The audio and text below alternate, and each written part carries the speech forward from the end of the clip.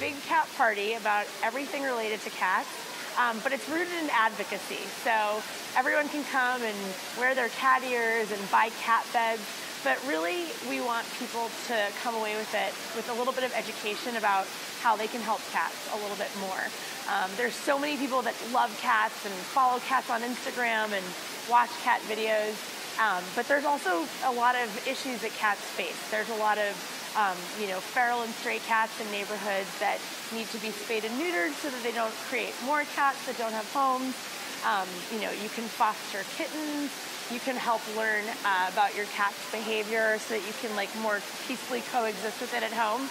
So we wanted to take those two things, like a celebration of cats and all of the education and help things that you can do to help cats, and really put them together. So there's a big vendor area at Cat Camp with all kinds of cat merch and cat t-shirts and cat toys, but then also at the same time there's all these panels and presentations going on about all different kinds of topics and issues related to cats. So you can come for the fun stuff, but then also leave with a little bit of education.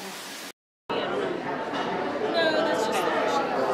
She gets a bit stuck. It's okay.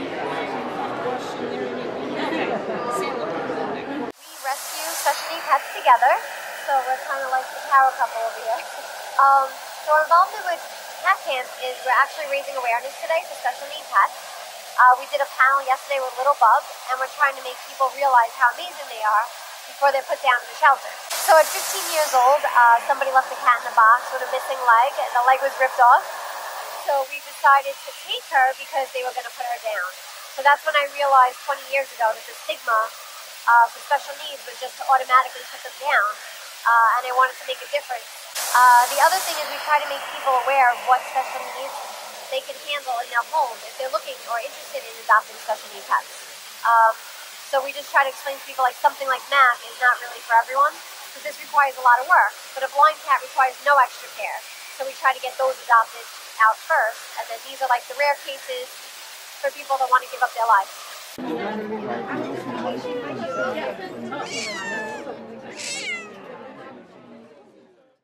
I am at Cat Camp right now explaining TNR, which is Trap, Neuter, Return. That's for feral and stray cats. Trap, I will catch them.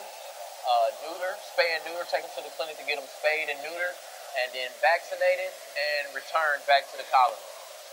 If they can't, for whatever reason, go back to their colony, I get them adopted through the first cat cafe in Atlanta called Java Cats Cafe.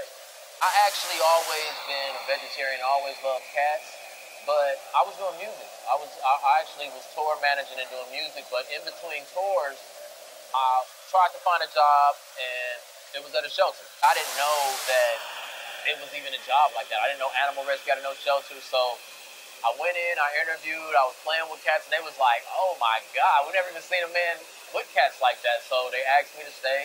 And I did, and I've been hooked. I literally called all my rap friends back and was like, yo, done.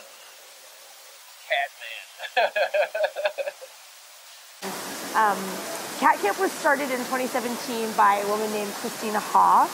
She is the founder of New York City's first cat cafe called Meow Parlor, and she realized that she had learned so much about cats when she first got a cat. And she wanted to put together an event for other people to learn about cats. She realized that there was a lot to learn. I personally love cats. My colleague Emily, who works with me on Cat Camp, also loves cats. But we really believe in the message too. We're all animal lovers, and it's really fun to be able to help get the word out about something that we think is an important cause.